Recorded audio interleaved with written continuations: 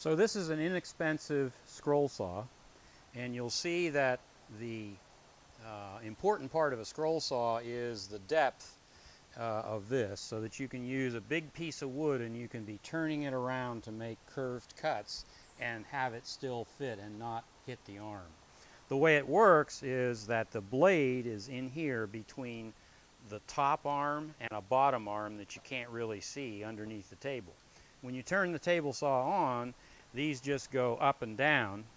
The blade, you want the teeth to point down, and so you can feel it, or you can also see it, but on a very fine one you can feel it by pulling your finger across the blade. You'll feel which direction it's going to cut.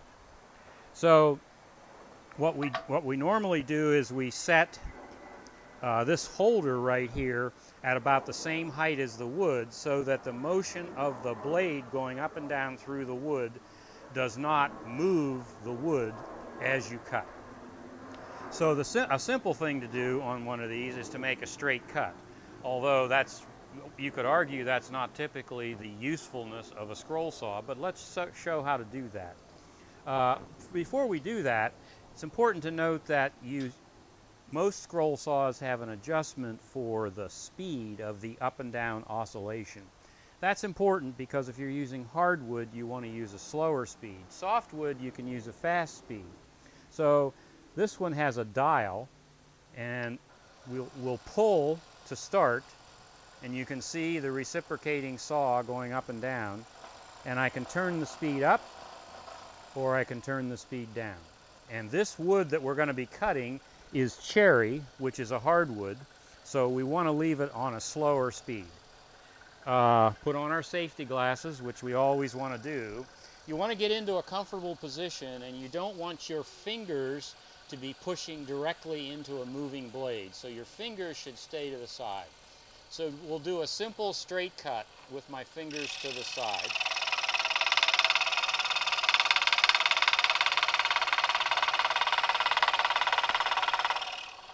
And you can pull back out if you've reached the end of your cut.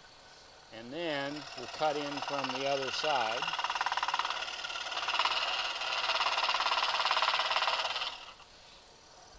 So that's a straight cut, and you can see the results of that. It's actually pretty straight and pretty fine given the blade that I'm using.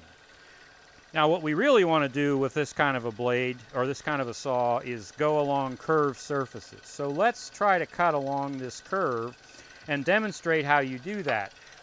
When you come to a curve, you move the wood and try not to pull the blade left or right very much. Try to keep the blade centered.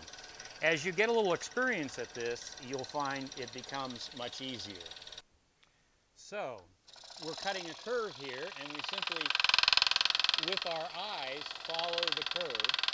You'll notice the safety glasses are very important, because if that blade were to break while it's in the wood, it could come up and hit you in the face. So you want to be very careful. So here I'm manipulating the wood, driving the blade into the pencil mark, and you see that I just do turns by turning the wood and trying not to push the blade too much to the side.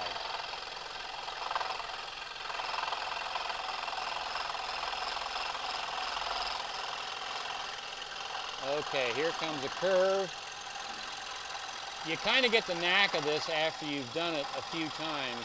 You want to be careful that you don't get your fingers anywhere close to that blade or pointing into it in any way.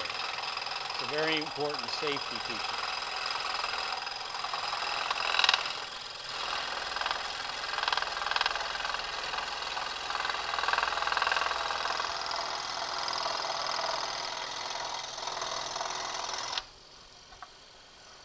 So there's our cut curve, and if you can come in here pretty close, this is extremely smooth. The cut is surprisingly smooth. So you can do a lot with this saw.